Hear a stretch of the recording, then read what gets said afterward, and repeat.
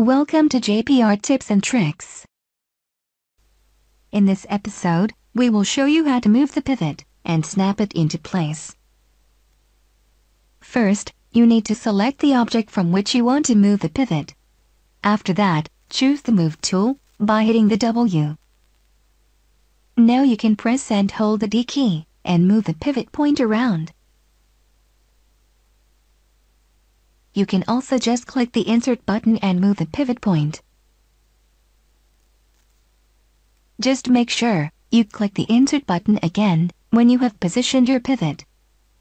If you want to snap the pivot into place, activate one of the snap functions in the toolbar before you move the pivot. If you don't see the snap icons, click on the Fly Out button to open the menu.